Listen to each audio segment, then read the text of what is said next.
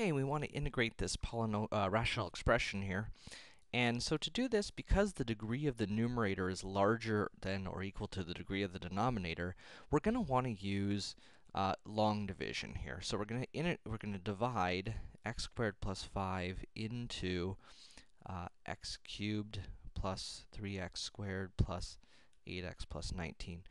So we need to ask ourselves, what times x squared gives me x cubed? And the answer is x. So distributing that, x times x squared is x cubed, x times 5 is 5x.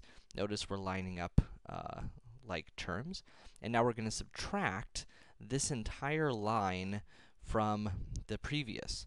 So x cubed minus x cubed is 0. 3x squared minus nothing is 3x squared. 8x minus 5x is 3x, and then we'll bring down the 19. Okay, so now we want to ask, what times x squared gives me 3x squared? And that'd be a 3.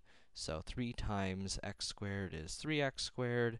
3 times 5 is 15. Again, we subtract. So we get 0 in the first column, 3x here, 19 minus 15 is 4. So this tells me that this fraction here is equal to x plus 3. So this is equal to the integral of x plus 3 plus, and then this is the remainder, so it's 3x plus 4 over the quantity x squared plus 5. That's the remaining fractional part. Now, to integrate this, we're going to need to break this apart up into two separate fractions. We'll do that here on the clean page. So we have the integral of x plus 3 plus the integral of 3x over x squared plus 5, and then the integral of 4 over x squared plus 5.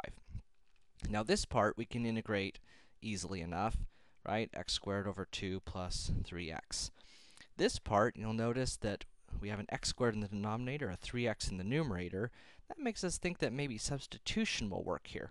So for this one, we'll let u equal x squared plus 5 du 2x dx.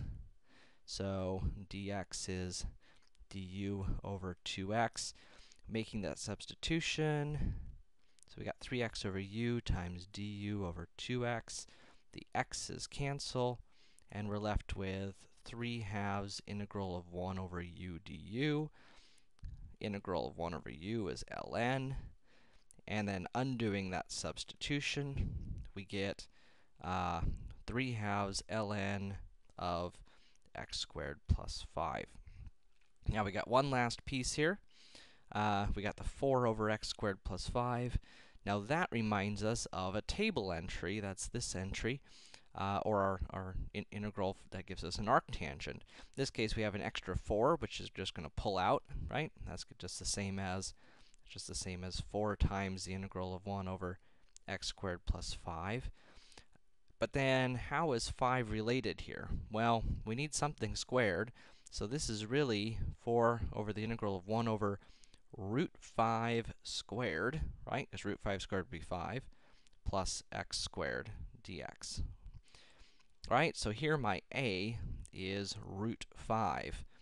Okay, so now we can go ahead and use that rule. So we have this extra 4 in front times 1 over a times 1 over root 5, tangent inverse u, of course u is the variable here, in this case that's x, over a was root 5, plus c.